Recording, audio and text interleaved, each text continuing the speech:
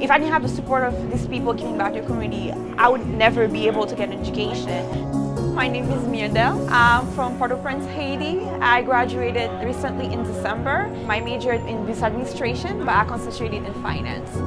After the earthquake, as all you know, that destroyed Haiti, many universities collapsed. It was not very feasible for me to go to university in Haiti. I came here and I fell in love with the school just because of the size, and people were so welcoming.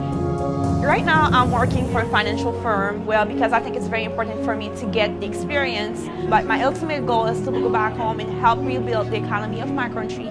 As you know, Haiti has been facing a lot of economical problems.